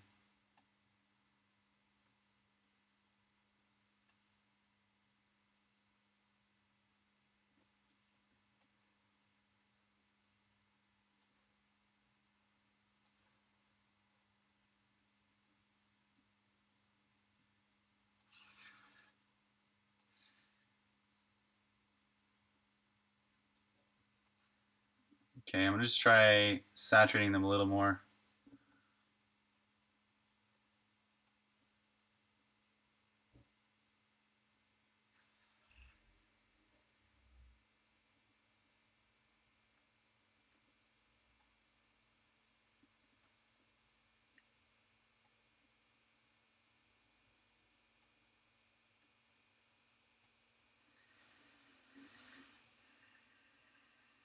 See you, PMC. What program? I'm using Xcode, but the game engine I'm using is called Cocos 2DX. Game Maker. I'd say Game Maker is the most basic game program out there.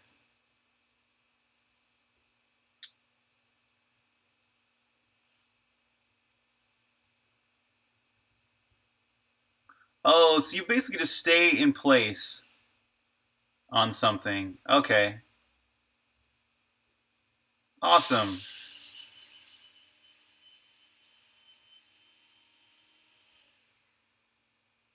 Yeah, WordPal. Game Maker has a free version, yes.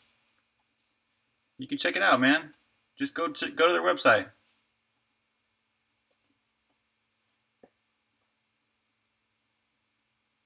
No, I'm not worried about being too much movement. There wasn't enough movement before, so the whole point is to kind of give everything a little bit of life. And if I want to decrease the movement, I can just decrease the amount that this runs its animations at. So there's a delay I do in code that determines all that. So let's go back to the overworld.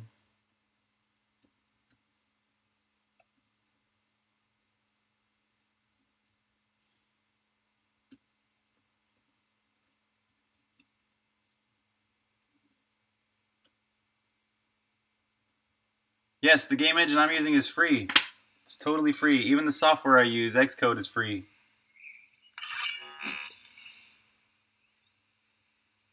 Okay, yeah. Let's see if these look a little bit more.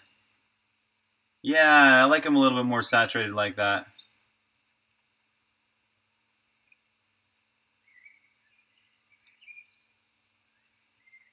I kind of want the trees to be a little more brown.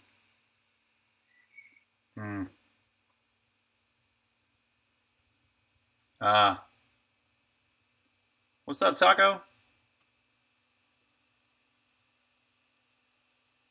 What would I consider this game type? It's like Zelda. It's actually an action adventure RPG. That's what I would call it. It's this game is just called Coco Studio X. There you go. Thanks, Jonah.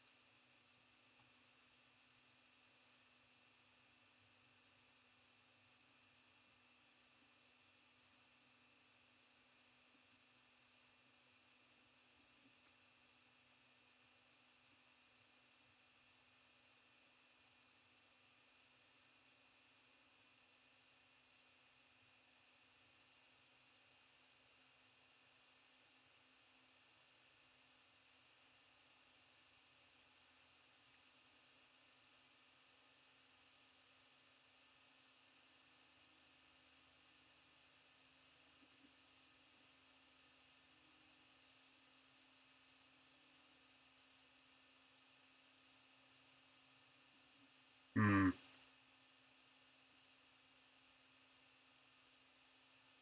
Yeah. Well, I know. I like to reach out to people though, help people out. I don't know. I've never used RPG Maker myself. You could try it though. You can't find Game Maker?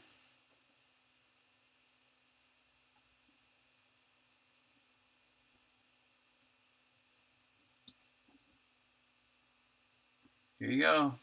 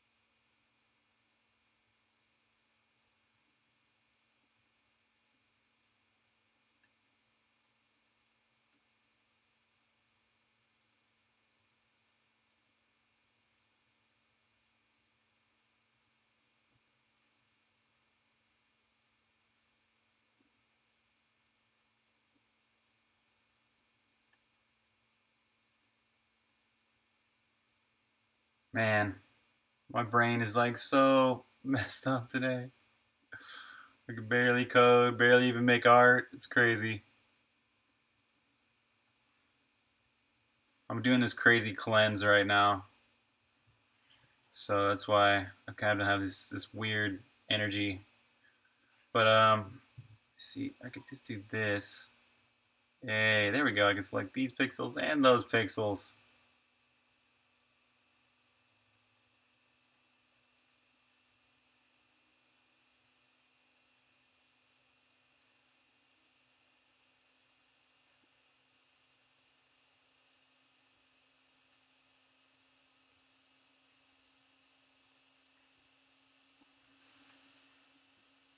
All right, saturation, saturation. Hyrule Spy, yeah, I'm already doing that. Well, I mean, not highlights, but I do time lapse videos. So they're not really highlights, but they're the closest I'll probably ever come to highlights. Because it's, oh my gosh, it would take so much time to actually make a highlights video. And I barely have enough time to make this game. You know what I mean? So, um, here's my time lapse videos. Speed game development.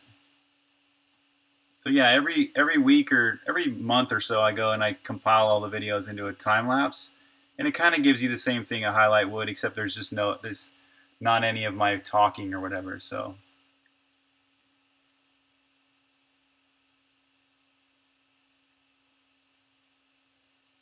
yeah, I would love to have that, but I just don't have the time to make it. So I mean, if there's a fan out there that wants to do something like that, feel free. You totally have my permission to make a highlights video. Yeah, of course. Alta Vista.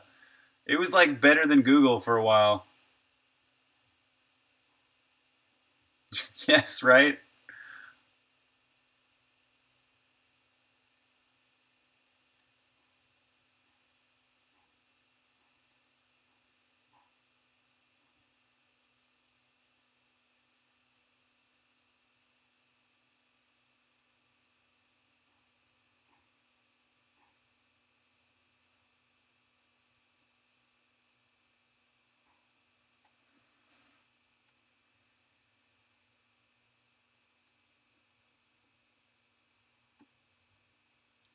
Alright, so yeah, this is going to be about it for today's video.